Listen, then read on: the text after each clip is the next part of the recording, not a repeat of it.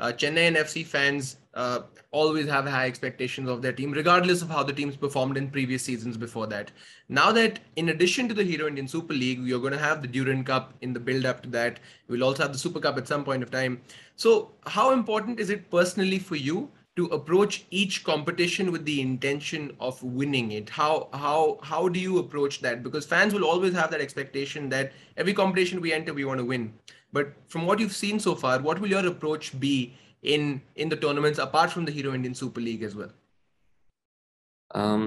When you settle here in Chennai and you see our training sessions, then you will recognize what I ask from my players. So if we are on the pitch, we want to win all matches, and I think is that the first principle what I try to implement in the team, the winner mentality. And doesn't matter it's a friendly match or it's a big match. The target should be every time to win, but you must be prepared for that, you know. So because everybody wants to win in a kind of sense, but the way of approach it's very important. And I told you before, to give the players the right task and alignments, to be prepared for that, it needs a bit time.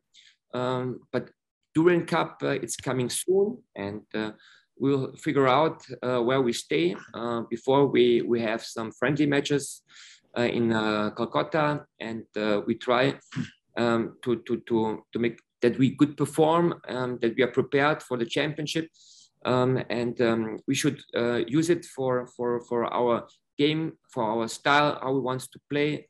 And but I can't tell you right now under which tactics we want to play, because it's changing every time from opponent to opponent. But if the team accept this how we want to play, then we are already a step ahead.